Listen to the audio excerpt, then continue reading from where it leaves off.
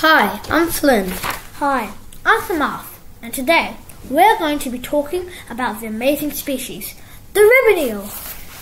Did you know that the ribbon eel can change its gender as its life goes on? Or that it can change its body colour as it gets older? These are just some of the topics that we're going to be diving into, but first we must teach you its habitat.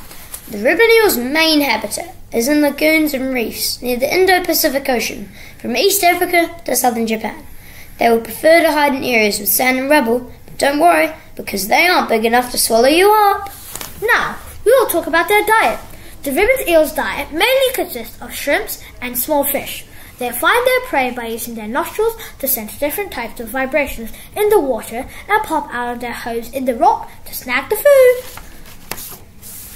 Now, time for the weird lesson on the ribbon eel's gender.